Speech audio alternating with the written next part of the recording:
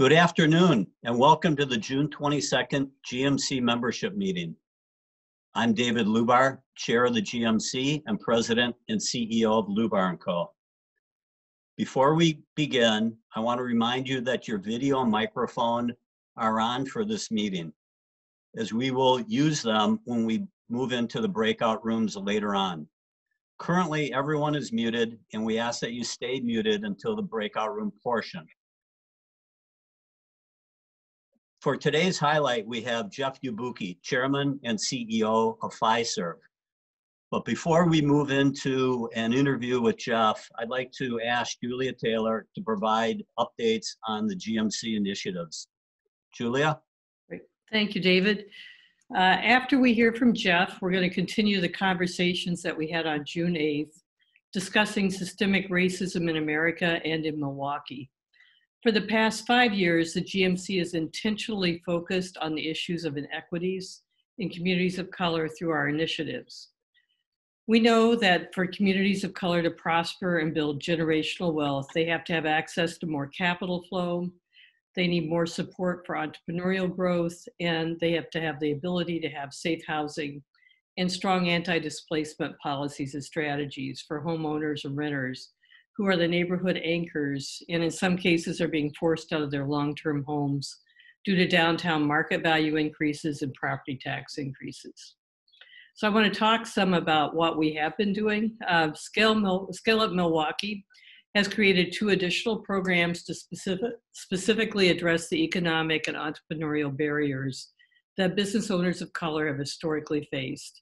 Spark is an accelerator program designed specifically for minority and women-owned businesses under $1 million, and Rising Tide, a cohort-based program that works with business owners of color to create generational wealth.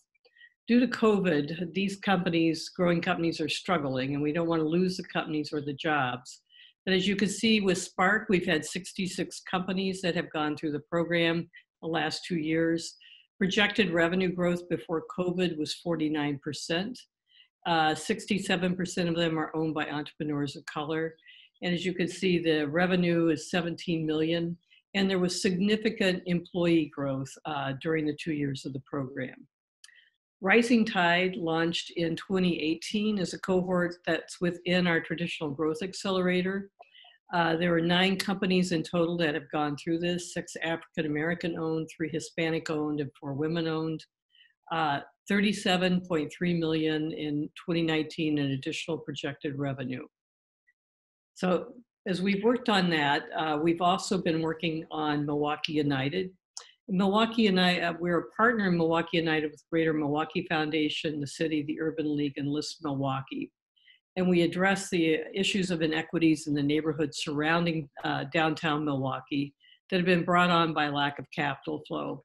Our current focus is on preventing anti-displacement, housing, jobs, and commercial corridor development within these communities of color. This past year, a strong Milwaukee United collaborative launched Brew City Match, which is a public and private partnership to mitigate displacement, develop vacant storefronts in key commercial corridors, and encourage entrepreneurship. And as you can see, it's been a very robust collaboration. List Milwaukee has been the group that's been managing this and has also received significant funding from both JP Morgan Chase's National Foundation and the Greater Milwaukee Foundation. So if we take a look at the impact of Brew City Match, there's been almost $2 million in capital deployed in grants and loans, $1 million in public capital leveraged, $4 million in private capital that's been leveraged. Over 90 businesses have been assisted. These are small businesses. 92% of them are ran by entrepreneurs of color, and we have 80% are women-owned. And we have 45% commercial properties that have been redeveloped as a result of Brew City Match. And 1 million square feet of commercial property was redeveloped. Brew City Match, besides this, has also received both COVID relief funding and emergency grant dollars that they've been able to deploy out to the 90 businesses. So like Spark and Rising Tide, the focus is on the survival of these young businesses. And we want to thank the funding partners that have continued to provide the emergency grants and loans, but quite frankly, we will need more help to continue to go forward. This past year, we launched a $400,000 anti-displacement fund through Milwaukee United that was created in the fourth quarter of 2019 that helped 88 homeowners remain in their homes in the areas surrounding the north and south parts of the significant downtown development. The Commons, I think many people, we really appreciated the membership stepping up to help us launch a virtual internship summer program, and it reflects the focus on equity. 50% of students are students of color, 52% are female, and 30% of these interns are the first in their families to attend college. We have 100 interns, and the vast majority of them are also receiving stipends this summer that we're hearing from many college students. Basically, their only income they're earning this summer. So to create long-lasting systems change, we have to continue to work together. And these partnerships are critical to having major impact. But we also need your input and commitment as we address the reality of systemic racism and the challenges it presents. We're going to ask you to share what you think the GMC's role should be going forward. Today's breakout rooms will focus on how we can create change. How do we have even more impact with policy change, our programs, and support our community partners? After we receive your feedback, the GMC is bringing together a member community and partner work group and a board committee to decide on our next steps to address systemic change. We thank you for speaking candidly and for continuing to want to learn and be an active part of the solution. David, back over to you. Thank you, Julia. And now it gives me great pleasure to introduce Jeff Yabuki, Chairman and CEO of Fiserv. With more than 30 years of experience in the financial services industry, Jeff joined Fiserv and its board of directors in 2005. Under his leadership, the company has transformed from a traditional holding company model into an integrated operating company with 44,000 associates and $15.8 billion in annualized pro forma revenue. Jeff has led the company's growth through an organic growth strategy as well as with major strategic acquisitions. In 2020, Fiserv was recognized among Fortune's world's most admired companies for a 7th consecutive year. Prior to joining Fiserv, Jeff was Executive Vice President and Chief Operating Officer at H&R Block for more than 6 years. He also held a progression of leadership positions at American Express, culminating with President and CEO of American Express Tax and Business Services. Jeff is currently a member of the Board of Directors of Royal Bank of Canada and Exonia Bank Shares. He is also a trustee of the Milwaukee Art Museum. So Jeff is retiring as CEO of Fiserv on June 30th and will continue as chairman of the board through the calendar year. He has had great impact at Fiserv and our community. So this is a chance to get to know Jeff better and to understand better what he has accomplished. So I and we will be interviewing Jeff for the next 30 minutes. And if you have questions, please submit them via your chat box. Welcome, Jeff. We appreciate you spending time with us. And I'd like to pose a few questions that I have prepared for you. Thank you, David. It's great to be here. When people talk about all the things that you've done, it just reminds me how old I am. So thank you for that. I appreciate it. Well, we don't know how old you are. Old. Okay. So the first question, you were born and raised in California and attended college at California State University, Los Angeles. Can you tell us more about those early years, what you were like as a youngster, and were there notable personal experiences that stand out? Sure, thanks, David. Because you were so kind as to share that with me in advance, I thought I had a chance to think about that. And I suspect I could spend the majority of the time with the group talking about, quote, the notable experiences. But I would say that most impactful is, I grew up, my father is Japanese, my mother is Jewish. My father was in internment during World War II. Neither of them finished high school.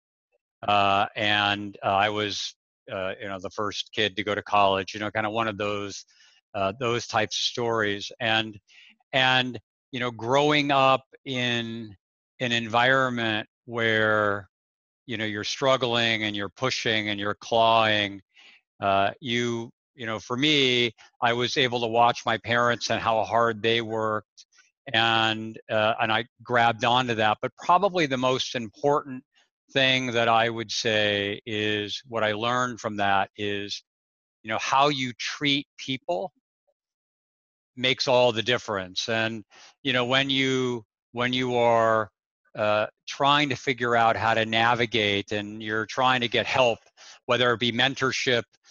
One of the things that I did early in my career is I had aspirations to be a professional bowler.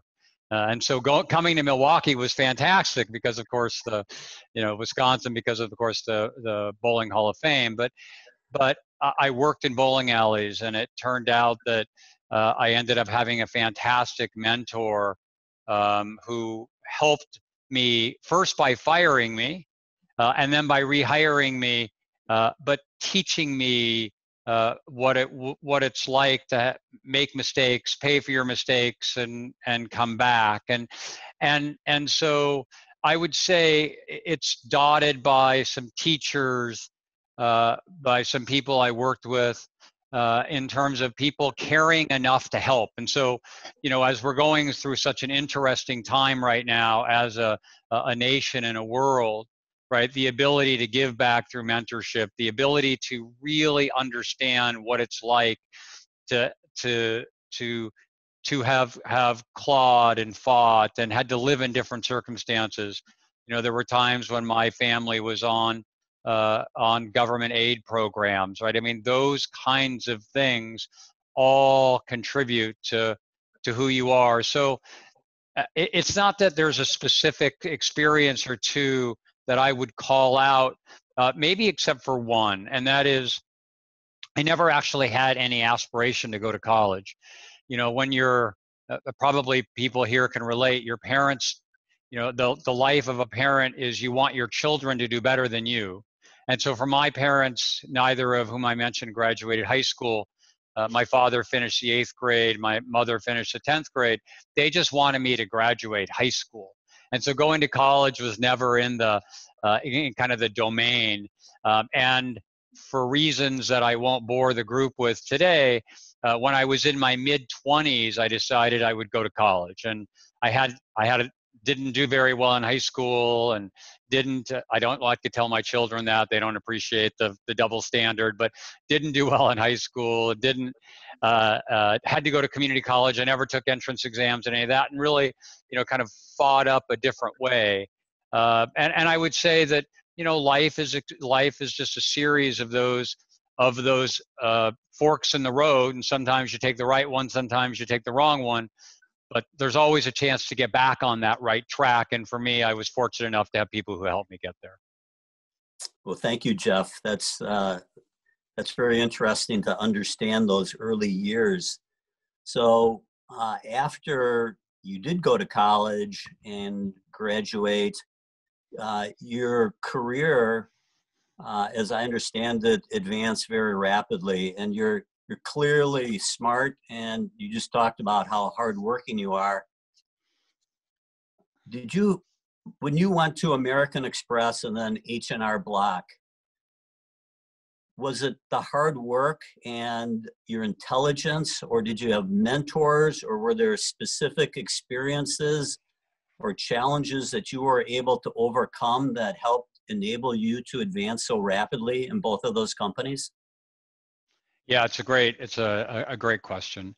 I would say, given my background, I didn't really understand how to navigate sophisticated political environments.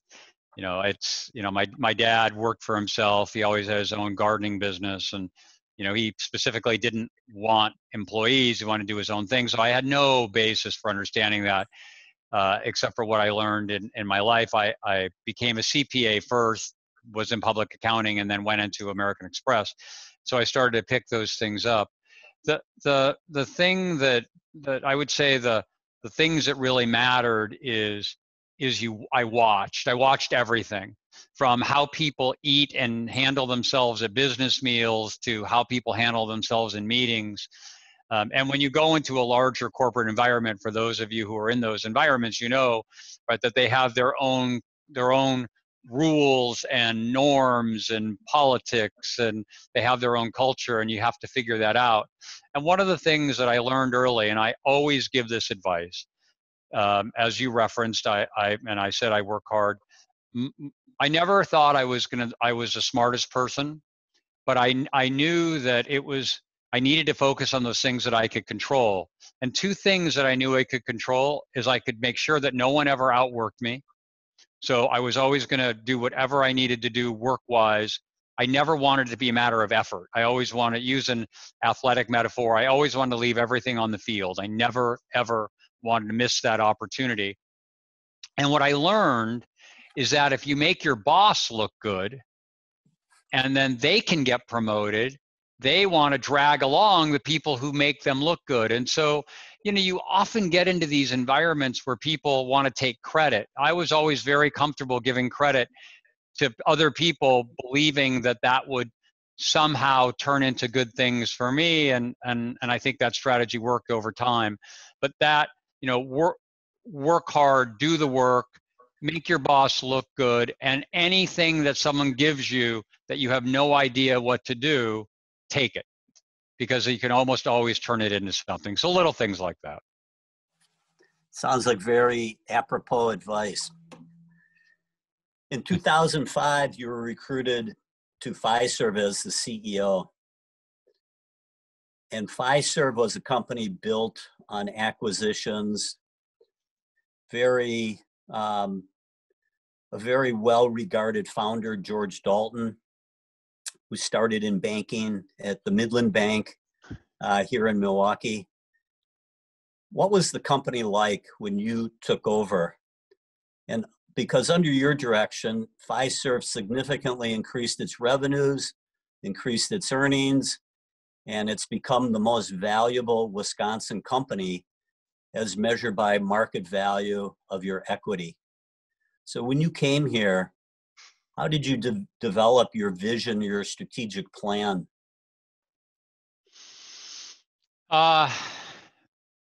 Marine Midland Bank. There's some Lubar connection in that Marine Midland Bank, isn't there? We're talking about you right now. Okay. All right. Look, it was an incredible privilege to have an opportunity to come run Fiserv. I mean, when I started back in 2005, as you noted, the company had already achieved kind of a 20,000% return. It was one of the most successful companies ever. George, Les, Muma, Don Dillon, a variety of folks, they put it together, Ken Jensen, and put it together as basically as a holding company, as a miniature Berkshire Hathaway focused on banking and banking technologies, but a very siloed, separate basis. When I started, the company had 77 separate companies, 77 separate presidents, 77 separate vice presidents and CFOs and everything else. We had 72 email systems, 55 benefit plans. I mean, we really were operating as a holdco. And even though many of our clients at that time, 99% of our clients were financial institutions, the people in the company would rather work with their competitors and bring them in as opposed to work with their peers and colleagues. And so, as most times in my career, you didn't have to be that smart. You just had to go out and talk to clients. And what clients wanted was one place that they could get a lot of stuff. And so we went in and did a series of analyses on what could we do if we decided to be kind of more of a one-stop shop. And we learned that virtually no one is able to create success on a strategy based on cross-selling. And maybe foolishly, or some might say stupidly, we decided to see if we could be the first people to really make that happen. And so we decided that we would have become an operating company, not a holding company, which is really easy to say and super hard to do because the cultures are very different. David, as you know, and others know, if all of a sudden you decide to put all of your businesses together, you'd have all kinds of interesting interpersonal dynamics and everything else that go on. So we decided to take that on, but we had the beauty of this incredibly resilient model, and one that generates significant profitability. They were great assets that had been built by the founders of the company. But again, coming in from the outside, not from the industry, we had to create a vision, and we created a vision of being this different company. We created a vision that would differentiate on delivering all of the services that clients needed. And what most people don't understand is we actually divested more than half of the company. We sold off.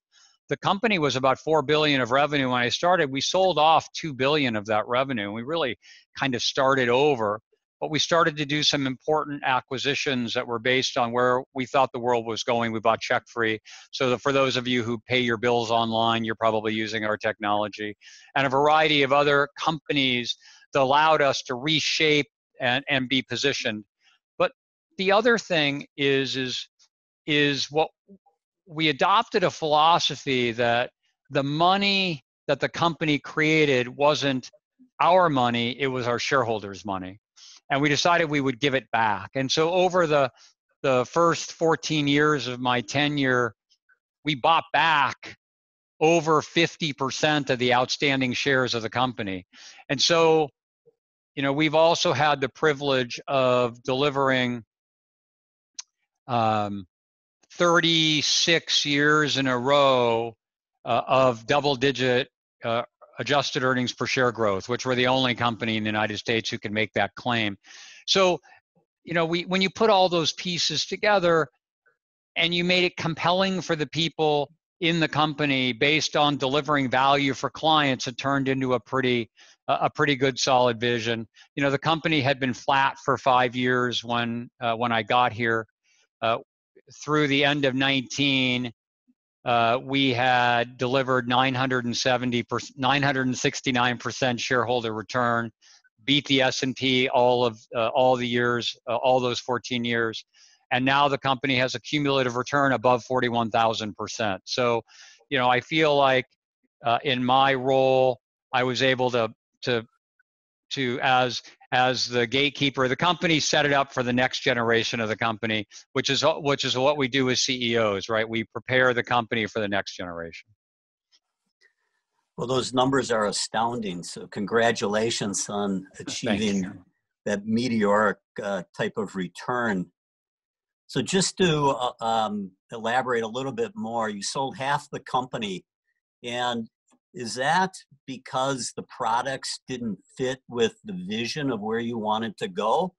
Or was it to try to actually integrate 77 different businesses and different systems and email systems, that task would just kind of mire you down and there was just no way operationally that you could accomplish that? Yeah, another good question. It was really the former. We created a strategic construct and basically assessed every one of the 77 businesses for fit and for potential to deliver value for clients. And frankly, we just did it very quantitatively and unemotionally. And there were just a group of businesses that didn't make the cut. And so in order to send a message to an organization that you're serious, you have to be willing to take those kinds of steps. And the hardest and most difficult part of this was convincing that at the time, the 20,000 people of Fiserv that the strategy that had worked very well, right? I said more than a 20,000% return worked very well, that there could be something better. There could be a more beautiful vision ahead, a more vibrant rainbow. And that part of the right that we got, part of the credibility that we earned is by doing what we said we would do. We did all the hard integration. We eliminated all those systems. We did all of that. We brought people together. We homogenized our talent management systems. We didn't have any of those kinds of systems because we were a holding company. They all sat in the different businesses. But it was really to the former of, the most difficult, one of the most difficult things for a CEO is admitting that someone else can do something better than you can. As CEOs, we all think we can do everything well. I know you understand that feeling, right, David? No comment? No comment, right. But we try. We all try. Of course. We try to do the right thing, and we try to do our best. For example, we sold our healthcare management processing capability to United Healthcare because we were never going to beat United Healthcare. Right? We couldn't invest in that level. And the idea that you can create value by making your company smaller is hard. It's sometimes hard for you to understand both rationally, but also from an ego perspective. And I, at least for me, given how lucky I felt to be here, I just wanted to make sure that I was staying kind of very, very clearly focused on the 5 pillars of strategy that we delineated and articulated, and whether that was divesting or acquiring, investing, stopping, all of those kinds of things. We had a construct that everyone understood, and I think that actually helped us a lot. So after you were completed with the divestitures and the integration, you've continued to make major acquisitions. Can you talk about, what's the strategy underlying those acquisitions? Sure, absolutely. And I would also say, David, you said once you were done with the divestitures, one of the things, strategy doesn't stop. So we've continued to do these assessments every couple of years because as the world changes, you find that you need to add some businesses and you may need to exit them. We did our most recent divestiture at the beginning of 2020. So we will, and all of us should continue to take good looks at, are we doing things because we always have done them? Or are we doing things because they are consistent with where the world is going? Right now, we're doing another very deep dive given all of the things that are going on in the world today. All of us need to retest our strategies. Are we investing in the right places? Are there things that someone else could do better than we? Are there things that we should be doing because we have more permission than others? So I would just make that point. I think that's a critical point in terms of it should always be continuous and we should never be done with strategy. We should stay disciplined but never be done with evolving that. To your point, David, I suspect, to the broader question of First Data and why. In 2007, we bought the company I referenced a minute ago called CheckFree. And we did that because we believed that the electronic movement of money was going to be the most important thing. And over the years, for FinTech, and over the years, we've continued to add our capabilities. About 3 years, maybe almost 4 years ago now, we realized that we had a lot of the assets, the businesses that are necessary to facilitate a payment. So a credit card payment, a debit card payment, a wire transfer, an account-to-account transfer, now Zelle, whatever it may be. But we didn't have all of the ecosystem. A lot of the ecosystem is around merchant. I can't see everyone, but I suspect most of us spent some money over the weekend. Maybe we bought some food, or we went grocery shopping, or bought a book, or bought something on Amazon, whatever it is. The point of sale, whether it be a digital point of sale or a physical point of sale, that was missing from our set of solutions for the world.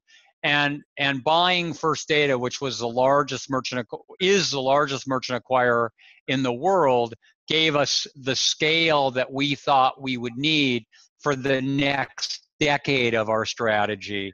It was very intentionally, very focused, and we literally evaluated every player over the last 4 years and decided that was the right company for us to acquire because they had those point of sale merchant acceptance capabilities, but also had other payment initiation assets, credit card, debit card, other things that we thought would make Fiserv much stronger. We're now in a position where we're the number one card issuing business in the world, the number one merchant acquirer in the world, the number one ACH provider in the United States, the number one bill pay provider in the United States.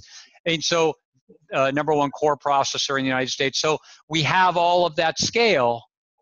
Now we have to do cool and interesting things to drive real value for clients. All right, so First Data is truly a transformational acquisition. So what does that mean for the future prospects of Fiserv over the next 3 to 5 years? Is that what's going to be driving Fiserv, is the integration and the products that First Data has brought you? So I would say simplistically, yes. We wouldn't have done it. We wouldn't have done it otherwise. You know, when it's interesting, and I've gotten a lot of questions on this since in May we announced that I was going to leave Fiserv. I know it's probably important, especially in this community, which I have come to love so much.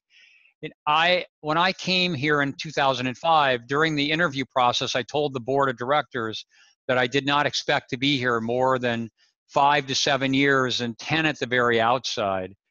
And that was for one reason and one reason only. Not because I wouldn't love the company, because I do, but because I believe that organizations benefit from change. And when you're the CEO, you are the organization. And for the last few years, we've been looking and paying a lot of attention to succession and what would we do. And we happen to, in acquiring First Data, have an incredibly experienced CEO there who will now take over, but take over following the strategic platform that we've laid out for Fiserv, putting his own fingerprints, his own DNA on it to make us even better.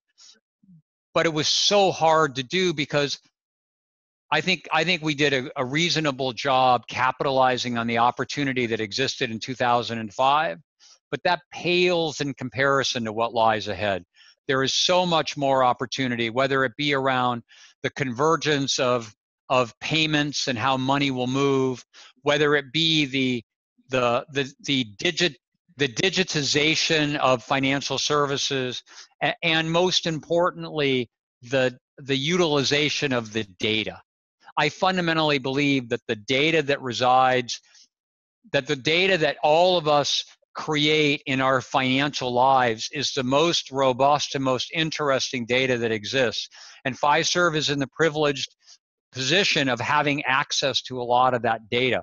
So there's a lot of opportunity ahead, and I'm incredibly bullish on where the company is going to be 3, 5, 7, 10 years from now. So Jeff, that's great to hear. I'd like to kind of circle back to when you were talking about growing up as a Japanese American in California. And you didn't specifically address whether you experienced racism and injustice as a youngster, but do you have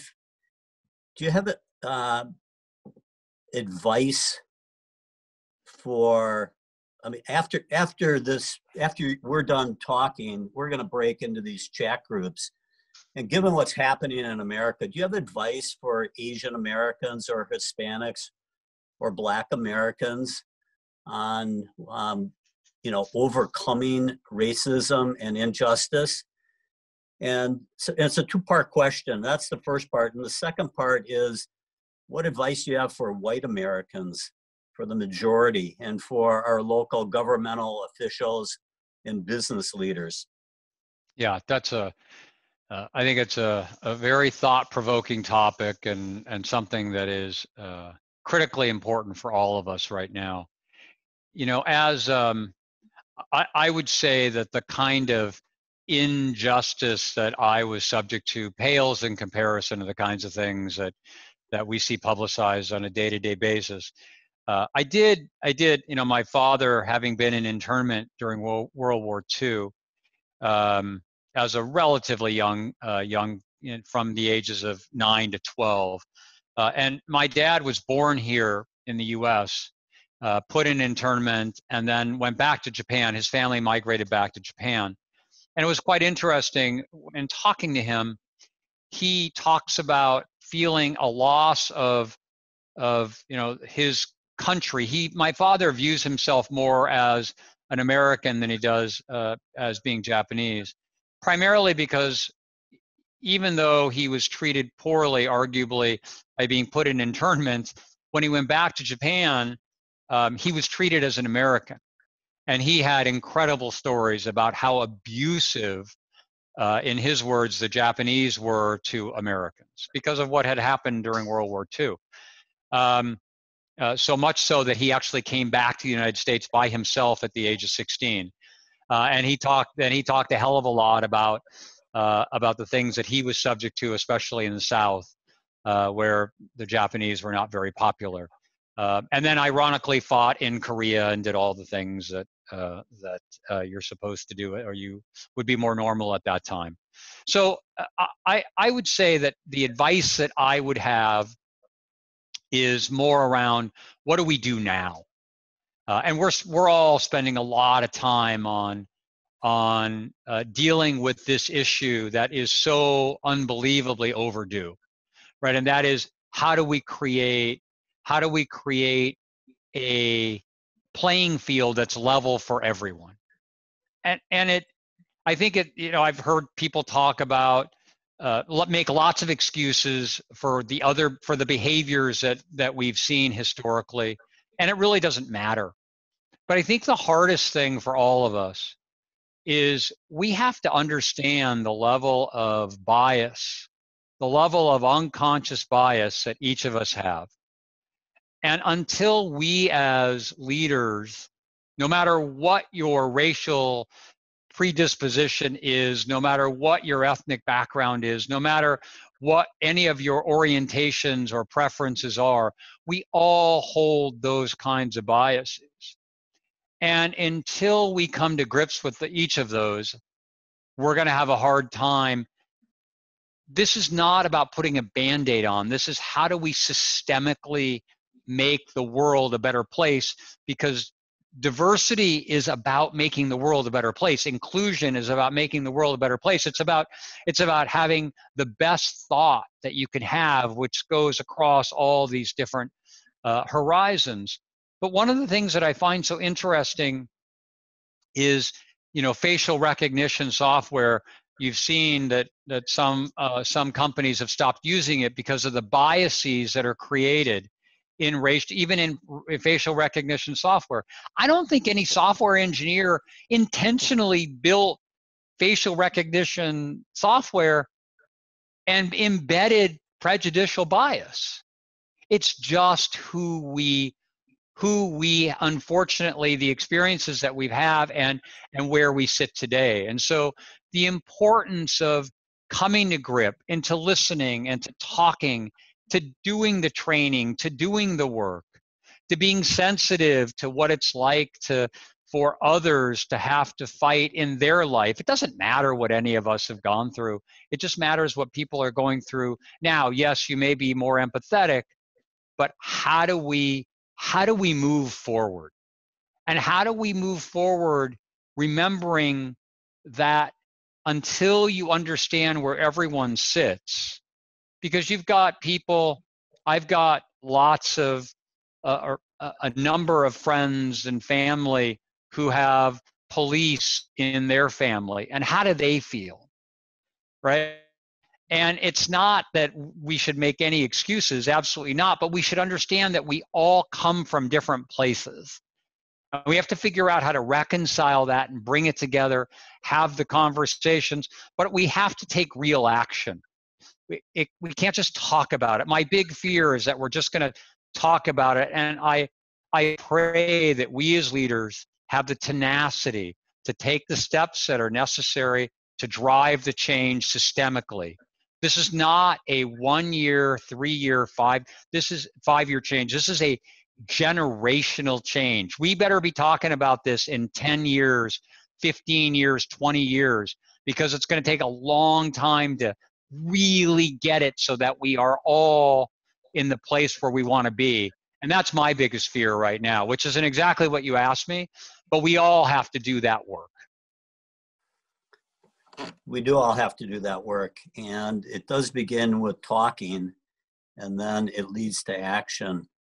And one of the things we want to talk about is what actions come from us as individuals, what actions come from us as companies, representing companies, what actions come from our government. And but you're right, we need to be talking about this today, tomorrow, and for generations to come. And acting, right? Those actions, and holding ourselves accountable to taking action. So we're running out of time, I'm being told right now via the chat. So, so I do know that you're an avid basketball fan and film fan. So are we going to be seeing you at the Bucks playoffs and future games at the Fiserv Forum? We love that name, by the way. Me too. And are we going to see you at Milwaukee Film Festival? Absolutely. Although I don't know when that's going to happen, because I think the NBA playoffs are going to be played at Disney World this year, which is kind of a bummer for Fiserv Forum and the community, whether it be Fiserv Forum basketball or the DNC or any of that. But I look forward to getting back out there and getting back to some level of normalcy in our lives. Although I do think Zoom has made a nice positive impact. I'm not sure how many movies are going to be at the Milwaukee Film Festival in the future because nothing's being made, but hopefully they'll be back soon. Okay, and one final question. One of the members has asked for an update on the status of your new headquarters. Oh, I'm stunned. I'm stunned. It's a great question. We have every belief that we will stay in Milwaukee, and we were deeply ensconced into looking at where would we end up locationally. I think a bigger issue than our headquarters is what is commercial real estate? What is it going to look like? What are workplaces going to look like? How are they going to be configured? In the month of May, 63% of Americans worked at home some or all of the month, and something like 40% of Americans want to continue to work at home some or part of the time. And that's going to have very significant impacts on how you build out space, what the role of offices and meeting space. And I think a lot of things are just up in the air until we have a vaccine or another way where people can be back in the groove of their life and feel safe about it. I mean, look, Maslow's hierarchy says if you can't feel safe and comfortable, it makes it awfully hard to do the kinds of things that you want to do. So as much as people want to talk about headquarters, I think we all need to be thinking about how will workplaces look over the next few years. Very insightful. So Jeff, thank you for sharing all your thoughts and your comments and your background. On behalf of the entire GMC membership, I thank you and look forward to seeing you further in the community. Thank you, and thanks everyone. I really appreciate it. Milwaukee has been great to me. We love it here, and we hope to see you out soon without masks and those kinds of things. Unless the masks are required. Unless the masks are required. I'm being more positive. I'm looking for vaccine. Vaccine. Okay, thank you, Jeff. Thanks, everyone. So now I'd like to move to the next section of our program.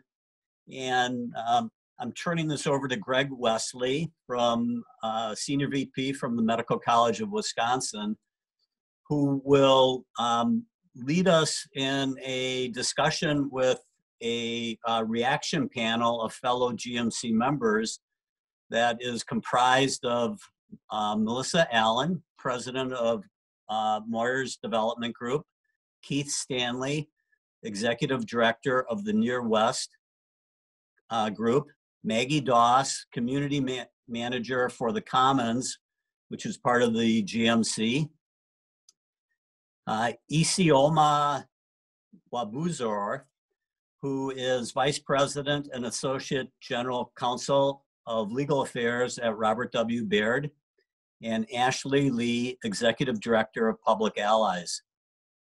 So Greg, I'm turning it over to you.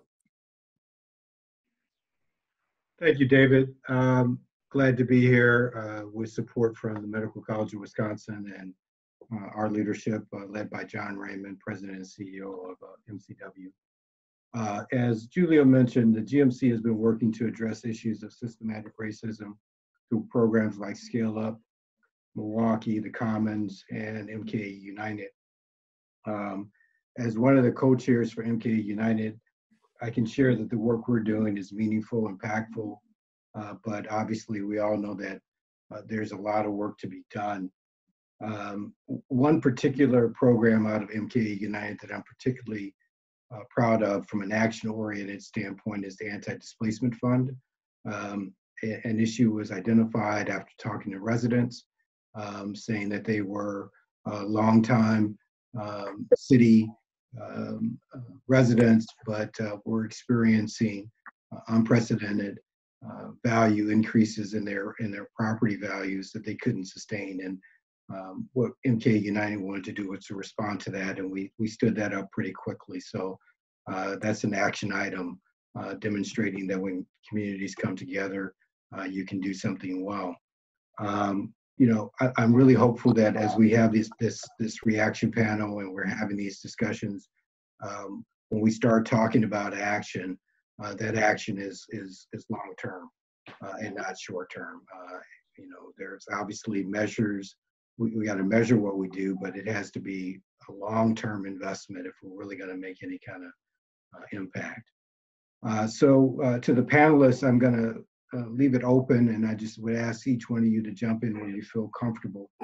But my first question would be, you know, what's different this time about the protesting? Protesting has had a significant impact on the fabric of our society, but why don't we talk about how you view this type of protesting to be different?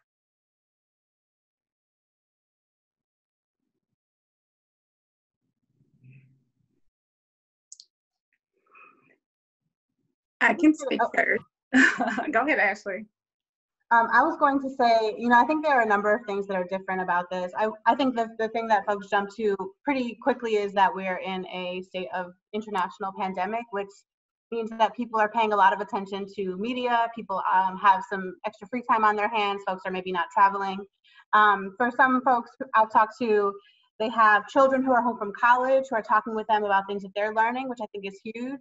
But one of the things that I haven't heard us talk enough about is the importance of having time in between some of the first waves of the movement for Black Lives a few years ago and now, and the intentional steps that folks have been making to educate themselves, to pay attention to policies and practices in their organizations, in their neighborhoods, to have these kinds of conversations amongst friends, and to really build up some of the courage required that is required to move courageously in some of this. So I think it's a number of things, but I really would say that those are some of the most prevalent things as I've experienced.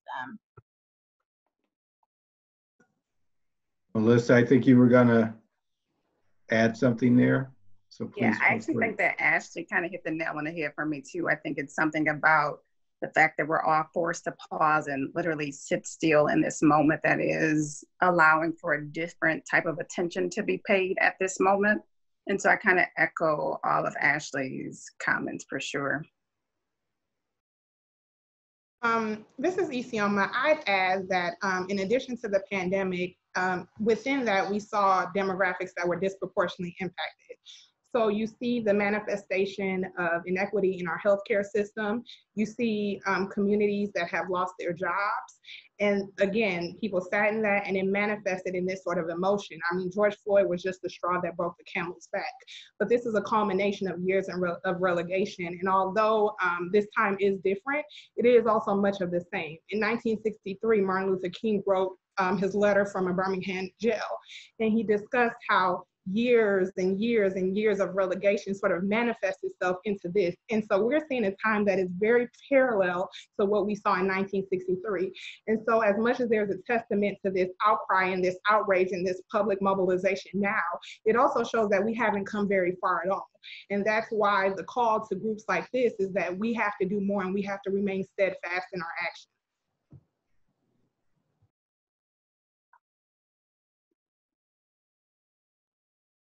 Greg, you're on mute.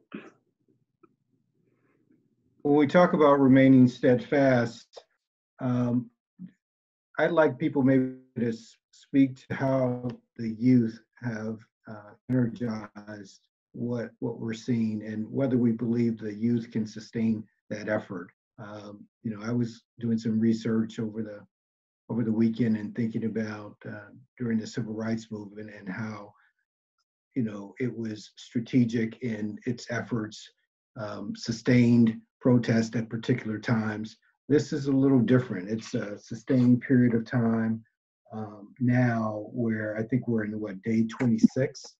Can you talk about the role that young people are playing and whether you believe they'll be able to sustain that level of energy? This is Keith.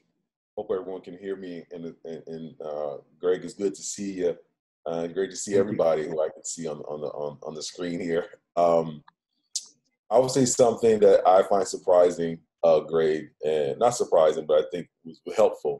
Those of you who are familiar with one of the greatest comedians of all time, Dave Chappelle, in one of his recent pieces, he said, "The streets are speaking." And I think he hit the nail on the head with that. The streets are speaking. And I think those brothers and sisters representing all different races and creed who've been really impacted by not just COVID-19, but just the many historical issues we've dealt with in this country, that they're speaking now. But I think it also then takes, just like with the civil rights movement, I'm glad my sister mentioned that earlier, it takes some people behind the scenes to take strategy. It takes people to take the momentum that we have now and carry it forward into something that is meaningful, whether it's, and I wouldn't necessarily stop just at police reform, but meaningful change within our institutions. With all the health and wealth gaps that we see, we need some brothers and sisters and people who are interested in actually the policy and strategy. So the streets are speaking now, and I encourage our young folks and those who are part of that to continue to keep speaking. But we know that can't sustain a movement. You actually need to now put pen to paper and make some things happen, get our elected officials, hold our elected officials accountable, and really make some change in the ballot box when that time comes. Yeah, and to add some levity to that, I'm only 38, but I get tired quick and I don't have energy. So I'm thankful for the teenagers and the young adults in my midst, because I'm like, y'all go ahead on, just go ahead. I'll be right here. I'll pick you up, drop you off, provide you something to eat. But I do think it's a balance of all of that gracious and beautiful energy that you bring to the table, and then groups such as this that need to organize itself to do something productive. Because what I do not want in this moment is the time to be wasted. So I came prepared with like 5 pages of notes. And then when Jeff was talking, I took another 2 pages of notes. But one of the things that Jeff ended with was Maslow's hierarchy of needs. And for me, I have a master's in both community psychology, which tastes and feels very much like public health, but I also have an MBA. And so it is this unique sort of difference in opinion when you think about business versus people. And a lot of times they seem to be mutually exclusive, but they don't have to be. And I think that as a business group, we have to fully appreciate that there is no differentiation between how the people feel and how the corporation succeeds. And so I think it's extremely important that the business case has got to be made for the people with specific movements, whether it's Black, yellow, orange, red, gold, but it's a collective thing that truly matters at the end of the day, because we can't look and say that that's their problem, because effectively their problem is our problem, because right now it's sitting at our front door. Yeah, I agree with that, Melissa. And one of the things I would add, so Public Allies serves predominantly folks 18 to 25. So we work a lot with youth. And I'm also on the board for Leaders Igniting Transformation, which Leanna spoke about in the call a couple of weeks ago. And one thing that I would say is, it's certainly true that young people are leading this. Young people have always, like all movements, been at the forefront. I think there's something about their energy that's just like boundless. But they're also being strategic. So I don't think it's an either or. So yes, I would 100% agree that they're leading in the streets and that they need us to also lead in other spaces, but they're also leading in other spaces. So when I think about, last Thursday night, the Milwaukee Board of School Directors voted to remove terminate the policing contract in MPS, which is huge. It's something that will change the experience of students all across our district. Amazing. But it wasn't something that started, 26 days ago. Leaders Igniting Transformation has been organizing for that specific thing to happen for 3 years. So I think what we're seeing is young people take the lessons of our past. Is it Isioma? Am I saying that right? Isioma? I don't want to mispronounce your name. That's really important. But, when we think about like the lessons of the past that are so important to know, young people know that it's not just like in the streets, which is important. They know that it also takes place by having one-on-one conversations with board members, or by getting to know elected officials and being the people who are asking to speak with them directly, not just asking for business leaders and like us to do that work. So it is interesting to me because I think that makes this time very different. We're seeing young people get really wise about what it takes at all levels, and they want to be at the table. Like they really want to be situated at the table and ask for things directly. I'll add in as well that I think that it's on us as the GMC, as an organization, for those of us who want to be better white allies, that we have to be able to listen. So that's something for me that I've been really trying to practice and to create space, because you don't want the youth or the people who've been doing this for however long to keep shouting into some kind of a void. So I'm so happy to see some of these wins that are happening here locally and nationally, because it does show that the change in the tide that's happening. And I'm hopeful that this continues to be a platform that's open to continue to listen. So, you talked about the police issue. And so part of my question was around police brutality. So I'm going to go off script just a little bit and maybe ask people to react to the concept of defunding the police. And do people believe that there's enough clarity around what defunding the police means? Because that's one actionable issue that I've been hearing people talk about. And I'd like to make sure that the perspectives of individuals who are talking about it are able to get their perspectives out. I spoke with my son about what he thought it meant, and I talked to others, and I'm hearing different things. So give me your perspective around defunding the police. Obviously, it's in reaction to police brutality, but I want to see if people are talking about the same thing. I'll jump in here. Defunding the police has become a trigger word, and I see a meme circulating the internet that people are opposed to defunding the police, but it sort of puts perspective on it when you think that we've been defunding education for years. Defunding the police isn't so much as abolishing the police as it is appropriating those funds into different areas of the community that will help build the infrastructure. When you think of Los Angeles County, I think upwards of 54% of the county's budget goes to the police force, oftentimes paid out in salaries, pensions, and overtime. And so what we mean by defunding police isn't doing away with the police, because let's be realistic. We all want someone to pick up the phone when we dial 911 and when we're in a state of an emergency. But what we're doing is taking those funds and investing them in our school systems, our education, investing them in community infrastructure so that we can build systems into place that will help uplift our communities. And so defunding does not mean abolishing. Yeah, I completely agree with that. And I saw that same meme, and that was one of my many talking points that I prepped to share. But that's just the fact of it. This is not the best story to share, but I've had 3 relatives murdered by gun violence in Milwaukee, one in Atlanta, one just literally a week ago, just last week, and then one 3 months ago. And it just makes you wonder, like, it just makes you wonder, like, I mean, the system is just messed up. I prefer to use some curse words to really like express what I want to feel. But because we have to be politically correct in the GMC, I won't. But let me just say this. The reality of how America was created was not based on principles that respected everybody. And so we're in a position where we are working backwards, and we have been working backwards for a very long time. And so I think I need like 2 minutes. I'll just pass the baton. Thank you, Melissa. Somebody else for a moment. I'll just be right back. Greg, I do want to share that when you talk about, people talk about defund the police, Riverside Partners, we work closely with our police department and NPD, and I give it up to Captain Jeffrey Norman, is a great, captain. But I would say, I think ultimately for many of us, and at least the way I feel, I live in Sherman Park. You probably heard the sirens in the background. It's not working.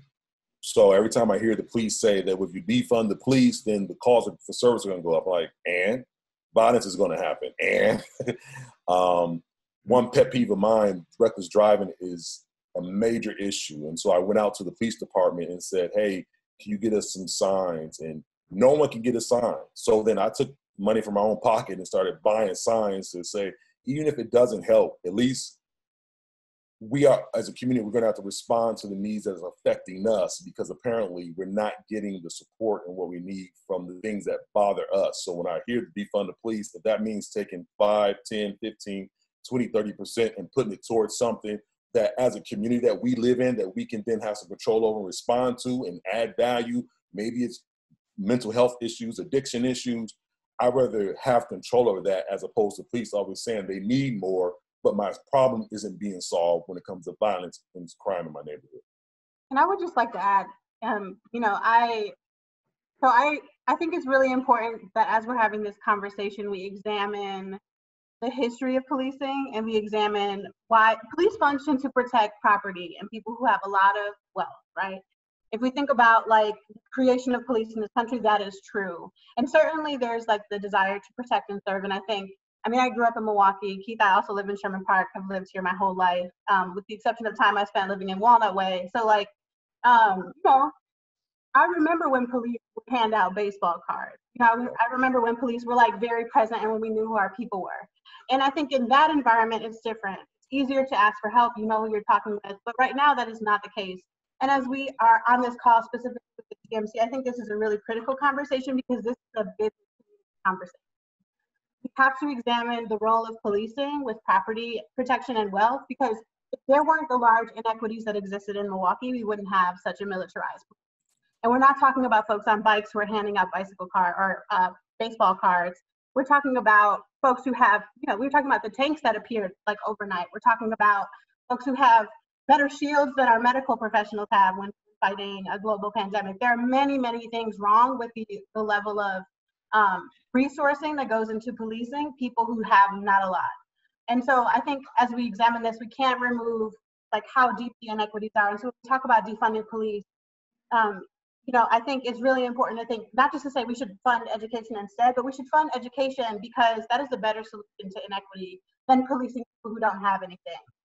Fund healthcare because that's a better solution than policing people who may commit crime because they feel like they need to pay medical bills that our healthcare system burdens them with, right? So there are many things I think have to examine in this conversation. So I want to thank all the panelists for being as candid and as direct and open as possible. I have one additional question, but what I'm going to do here is just to pivot and just ask people to think about it, and you'll move into your breakout rooms. Let's think about what the GMC should be doing in response. So we've heard that young people are really driving and are a catalyst at this time. We've heard about one action-oriented issue relative to defunding the police. Clearly, as leaders in this community, we have a responsibility to not only listen and respond, but also to lead. So I think the breakout sessions will help us to think about what the GMC should be doing and what your individual roles will be as we go forward in this incredibly uncertain time. But we know one thing, it's going to continue. Time will continue, so we have some responsibilities to come up with solutions. And in particular, I just want to thank Melissa for being so honest and open. And I know it's not easy to share your own feelings, so thank you for doing that.